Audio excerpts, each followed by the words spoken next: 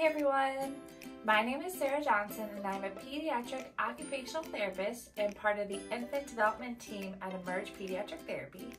I am also a CLC or a Certified Lactation Counselor specializing in infant feeding, including breastfeeding, bottle feeding, and transition to solids. And I am here today to talk to you about tongue and lip ties and how they may impact breast and bottle feeding. Tongue and lip ties are something that we are hearing a lot about now. And the reason for this is that we are getting so much better at identifying when a tongue and a lip tie is impacting feeding and also providing treatment options for how to help your infant if a tongue or lip tie is causing feeding problems. One thing I would love to go over are some of the common signs that your infant might have a tongue and or a lip tie while they're breastfeeding. The first thing we want to look at when we're looking at tongue and lip ties is that there can be symptoms for the baby, but also for the mother. And both of those sets of symptoms are very important when we're looking at the breastfeeding journey as a whole. For an infant, some signs of a tongue and or lip tie might be difficulties with breastfeeding, including long feeding times, over 30 minutes, very frequent feeding, a clicking noise when they're feeding, arching or fussing at the breast, frequently pulling on and off the breast, a shallow latch, reflux, among other symptoms. In the mother, commonly what we see with a tongue and or lip tie is discomfort or pain with breastfeeding and damage to the nipples, which may include bruising, sores, or flattening of the nipple after feeding.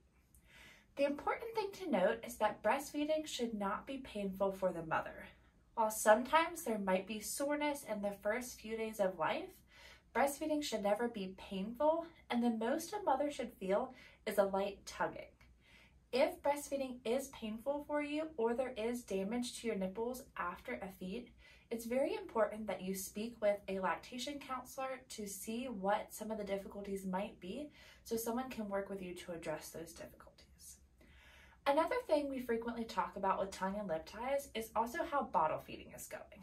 Sometimes infants do better on a bottle if they have a tongue or a lip tie, but the most important thing we see with bottle feeding and tongue and or lip ties is a clicking noise.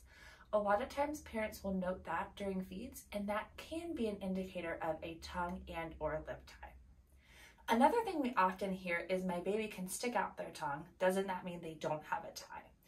The important thing to note with ties is a tongue and or lip tie is a functional diagnosis based on deficits.